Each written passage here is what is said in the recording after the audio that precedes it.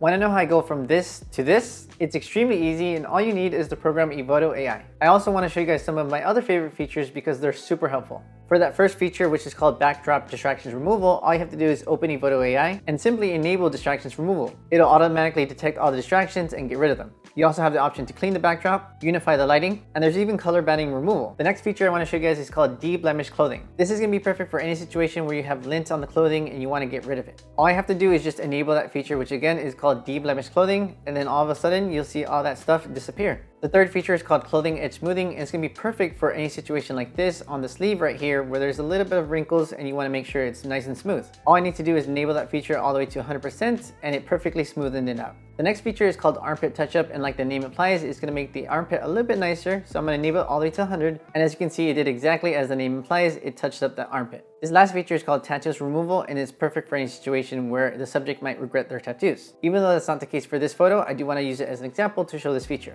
Again, all you have to do is simply enable it, and you can see just like magic, it removed all the tattoos. One last thing I want you guys know about is a huge event that Evoto AI is having over in New York on September 16th at 1 p.m. Eastern Time to announce brand new features and a brand new product. I'm actually going to be attending the event, so if you guys want to join me virtually via the live stream that they're doing for the event, you can sign up for that live stream using the link in my bio or by simply commenting Evoto 1 in the comments.